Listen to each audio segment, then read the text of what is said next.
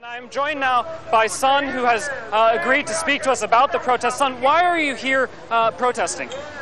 Well, we're here to seek justice, to spread, the pie, more or less equally to everybody.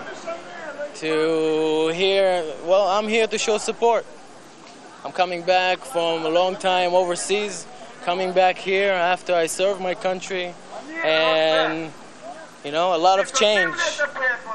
What do you make of the comparison to some of the Arab revolutions? What do you make of the argument that we're witnessing right now?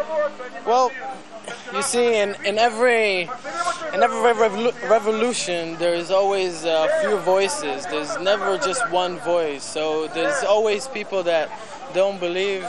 Just 2 weeks ago, we were just 40,000 people in the square nearby. And last night, 250,000 people just marched and told our government that we need a different set of rules. We need to change this game. This game is just, we don't deserve this. We served our country, we pay taxes. We need to live our lives here. What exactly do you want the government to do? Well, it's not about what the government will do or not do. It's about doing something that is real. Some people say, oh, let's get rid of this government. This whole, then other people will come and then, we'll be the same all over. We witness the control here, the government change over the years, but nothing changed really. So we are a generation that just stood up and said, enough.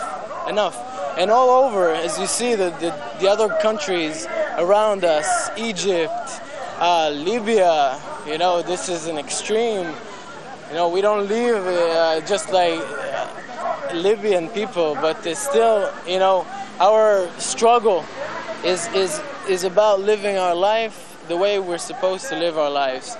And our struggle is with Arab and Jewish together, hand in hand.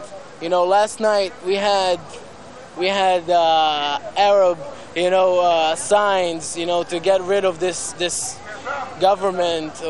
Son, thank you very much for joining us. And Jane, as you can see, not just a hot day, but obviously a very heated issue as the arguments continue here in downtown Tel Aviv.